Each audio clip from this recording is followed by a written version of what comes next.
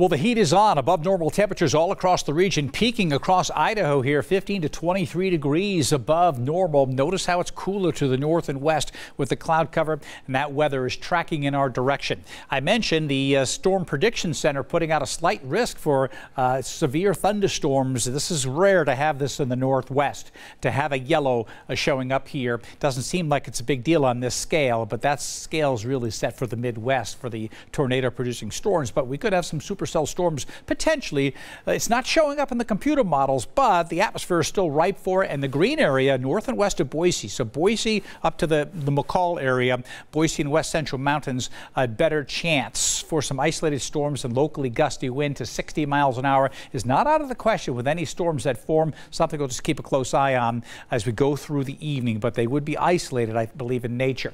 Cloud cover developing in the McCall area, but it's been warm. Temperatures tomorrow are going to start to come down near 70 today, 63 tomorrow, and a good chance for some rain in the afternoon and some thunderstorms. Then on Saturday, showers are likely off and on through the day with a period of rain in the morning and a period of heavier rain in the evening, but still showers through the day and then just getting colder. Cold air comes in with a chance for snow showers for you campers up at 5,000 feet. That's most all of Valley County or maybe even higher. You're probably going to see snow and rain. 100% chance of accumulating of moisture, so mostly rain, but it could be mixed with snow. High temperature only 42, so campers, it will be cold in those higher elevations. Outright snow showers in the forecast for Monday morning before the temperature comes up back into the 50s, and then warming up next week, of course, right? Here's the extended forecast for Redfish Lake. The lake's looking quite nice right now. It's been mild today. Saw a couple boats out there, but tomorrow it gets a little cooler. 62 with showers and thunderstorms later today.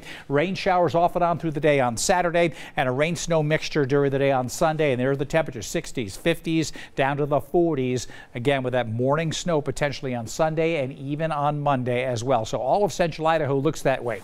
Southern Idaho. Now, this shows scattered thunderstorms for Bruno. I'm thinking southwest Idaho could get that break where much of the daylight hours on Saturday, it's not going to really rain much. It's going to rain Friday night till about 6, 7 o'clock in the morning on Saturday, and then it may be just dry, and then we can actually get a little sunshine coming on out. But then in the evening, as the sun is going down, so most of the day will be nice, then you get the thunderstorms coming in, and then a better chance for rain on Sunday and into Monday as well. So here we go. The heat's coming in from the south and west. Isolated storms developing now in southeast Oregon. The heat comes in for tonight, but then the colder temperatures come in behind this. Futurecast is going to track this moisture. Here's coming in for Friday. Just cloudy at midday. A chance for some afternoon showers right here on Friday. Then we go into Saturday. Friday night, Saturday morning. 4 o'clock in the morning. We've got rain, but it's shifted to the east now. And as we go to the middle part of the day, look at this.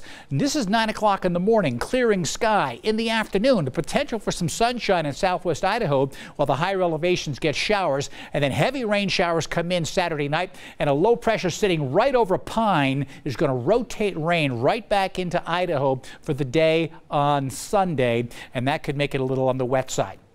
Forecast for tomorrow, drop the temperatures a little bit into the 70s. Not a bad day, although there will be a chance for some showers and maybe some thunderstorms heading into the late afternoon and early evening. Quick check at my extended forecast again for the Treasure Valley. I'm thinking we could have a break in the rain.